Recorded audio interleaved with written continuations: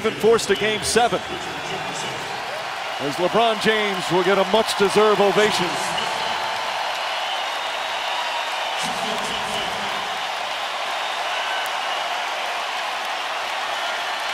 Another dazzling performance when facing elimination. Last player to have back-to-back 40-point games in the finals was Shaquille O'Neal 16 years ago.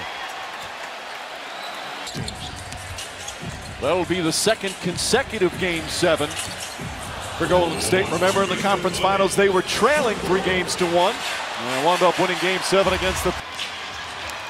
Well, we'll have for the 19th time a Game 7 in the NBA Finals. In the previous 18, the home team is 15-3.